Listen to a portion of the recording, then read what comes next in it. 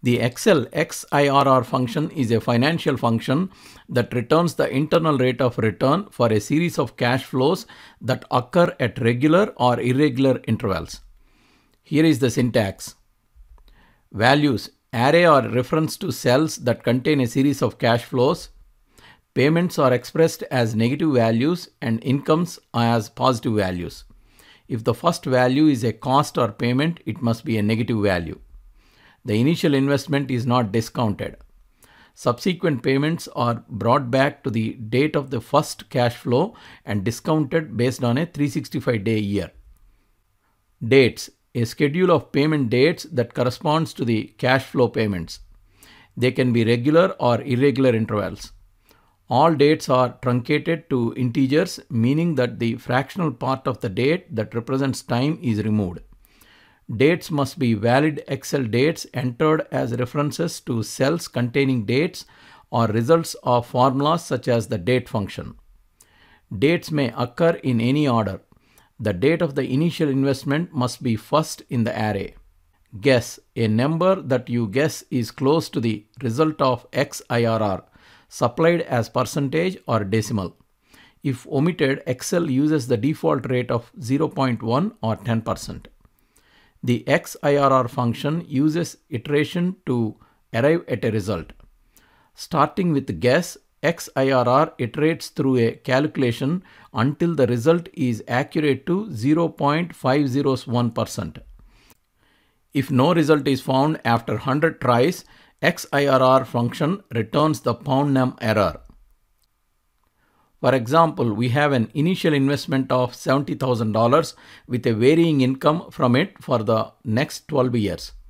The payments are made at regular intervals January 1st of every year. Use this formula to calculate the internal rate of return. C2 to C14 are cash flows. D2 to D14 are the corresponding dates. The guess argument is omitted. XIRR returns a decimal value. Format it as percentage. Click on the number format in the Home tab.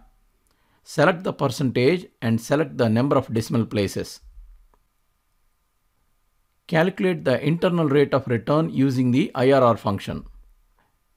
Excel's XIRR function calculates a more accurate internal rate of return because it takes the dates into consideration.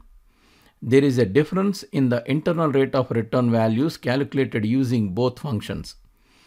Internally, XIRR works much in the same way as IRR. It calculates the present value of each cash flow individually, iterating through rate guesses until the sum of the present values is 0.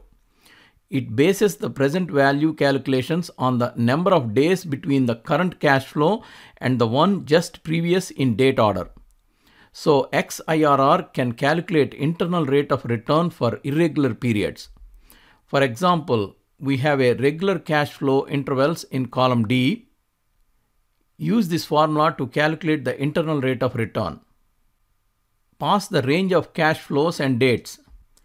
The dates can be in any order. For example, change the order of dates and corresponding cash flows. The date of the first cash flow, initial investment, should be first in the array. The internal rate of return is the same in both the cases. XIRR expects at least one positive and one negative cash flow. Otherwise, XIRR returns the pound-num error. Here we have only positive cash flow values. The XIRR returns a pound-num error. If any of the date is not a valid date, XIRR returns the pound value error. The date in D9 is invalid. If the values and dates range contain a different number of values, XIRR returns the pound-num error. If you know what kind of return you are expecting from an investment, you can use that as a guess. It is especially helpful if you know when a correct XIRR formula displays a pound-num error. If XIRR can't find a result that works after 100 tries, the pound-num error is returned even when all the values passed are correct. Pass the anticipated return rate minus 15% as the guess argument. Excel uses this guess and returns the internal rate of return. XIRR in Excel always returns an annualized internal rate of return even when calculating monthly or weekly cash flows. Calculate the internal rate of return for the same series of cash flows that occur monthly and yearly. The internal rate of return is 15.71% in case of yearly cash flows. The internal rate of return for the same values for monthly cash flows is 482.18. The XIRR function returns the annualized internal rate of return for monthly cash flows. To find an approximate monthly internal rate of return using XIRR function, you can use this formula where G5 is the result of the regular XIRR formula. You can also use the XIRR function directly in the formula. To download practice Excel file, please click on the link in the description. If you like this video, please subscribe to our channel.